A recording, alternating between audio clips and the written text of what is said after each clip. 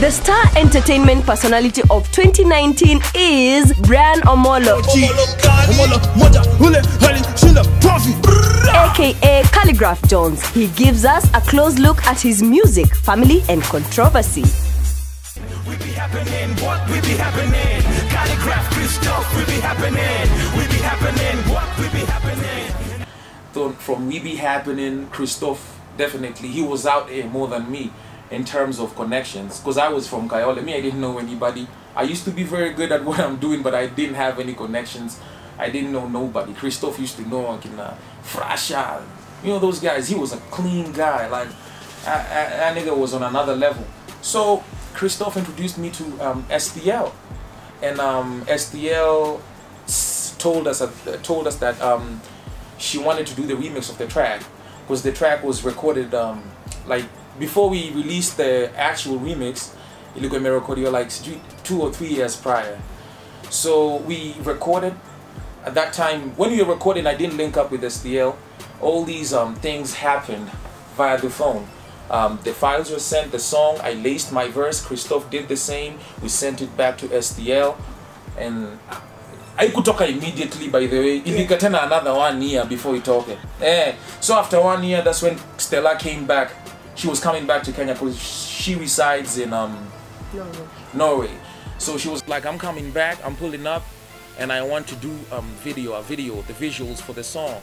So she came back, and we did the visuals and we put the song out, and I'd say from then things drastically changed for the better.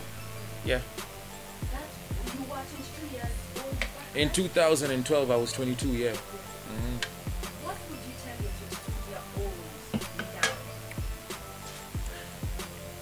now? I'd just keep on grinding, man. You know, I wouldn't try to change nothing, because if I did, then I wouldn't be the person that I am right now. No. I believe God has elevated me to a position whereby, you know, I'm a person of influence. If I say anything right now, you know, a lot of people are going to listen to me, you know. And all this was made possible through the stuff that I went through back in the days. So if I was to go back and advise myself, I don't know what that's like, what, 9 years or 8 years ago, and yeah, bro, be on your hustle, keep on doing what you're doing, and God is gonna open doors. Yeah. And something that I've asked you before was something that you wrote on Instagram. Yeah. Apart from that, what are some of the challenges you also underwent when you headed to make Unajua, and I'll say this very openly, before Khaligraph a blow up kwa industry ya Kenya, hakujai kuwa na msee kama mimi, in the sense that you know, normally there was a certain way that you had to present yourself, like package yourself as an artist, as a musician. There are people you had to know, and you know, all that. But mini likuja freestyle. Like I was dissing people back to back. I was an upcoming artist, and I was dissing people. Like if you would cross me, you know, the wrong way, I'd throw a diss track to you. I wouldn't hesitate. I didn't care if you are a person of the go respected in the industry. That I never cared about that, and that's how I built my career as a musician and as a rapper. So nikisema hakuna msee ashaikuja venye mimi nimekuja, simanishi that I have been the best rapper or I'm not trying to insinuate that, though. Even if you ask me, I tell you I believe I'm the best at what I do, but I'm not saying it's not general. See, general opinion, unaona. Lakini nasema venye niliingia kwa industry, the minute I say this on a song called Yego, since I debuted on the scene, they knew I was gonna be a rebel. Niliingia kama rebel.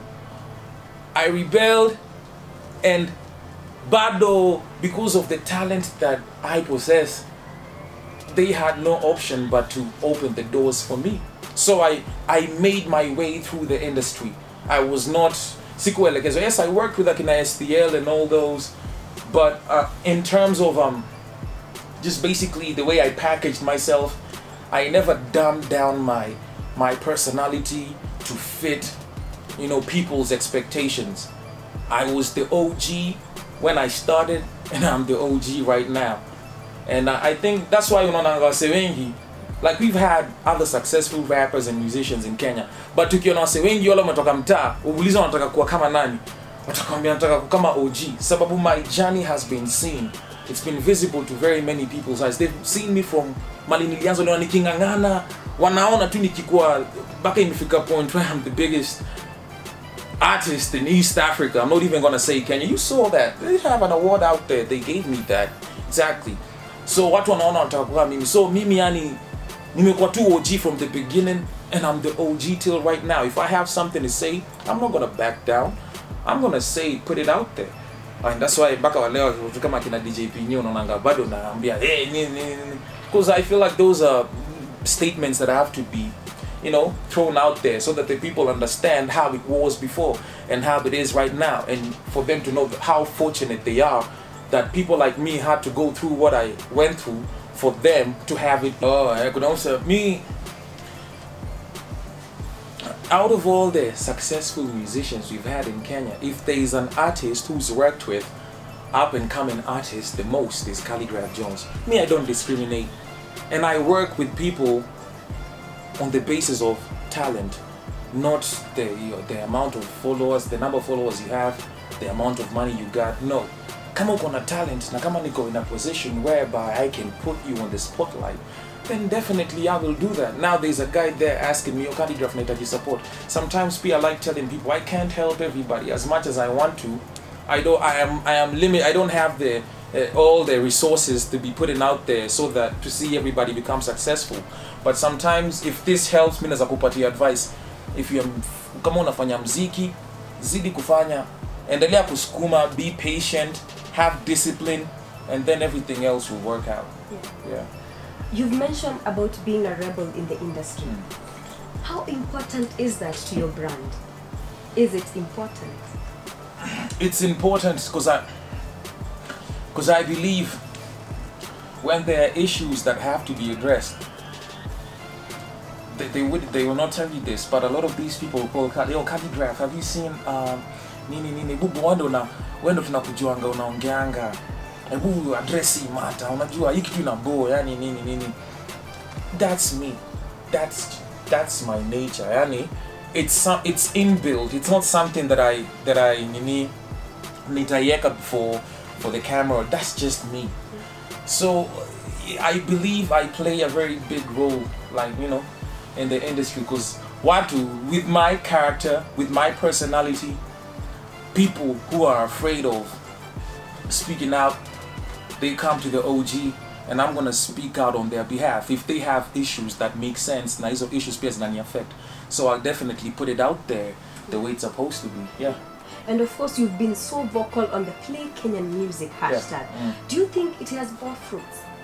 Yeah, I believe we've made proper strides into achieving success as far as that goes, because it's been less than a year, and of that debate, Gengtone was birthed. Gengtone came off that, you know, and right now I'd say it's like one of the strongest waves in the local, the Kenyan music industry. We have kids, all these kids who are making these songs, like from the kids who want sailors, tuko na the original real pioneers of Gengtone, wale walianzisha hii movement ni watu wanaitwa Ethic. Unaona, tuko na Chunglo, tuko na who else is there? Rico Gang, tuko na kina The Only Delo. Like, we have a lot of these people who are coming up, and it's Zero. Can't forget about Zero, man. I like that kid. And inaonyesha yani that when we started that campaign, I'd say we've been able to see the rise of, you know, a lot of these young, you know, musicians coming up. And I can't say we are perfect, but at least tumeanza, yoni, because unajua tena saizi nimeona watu wako like, yo, but then they are doing this. Let's strive for perfection. We can be perfect at Yamini. tuwatengeneze, yani tuwakuze, and then everything is gonna be how it's supposed to be. But I can say off that campaign, Kenyan music is on another level right now. Yeah.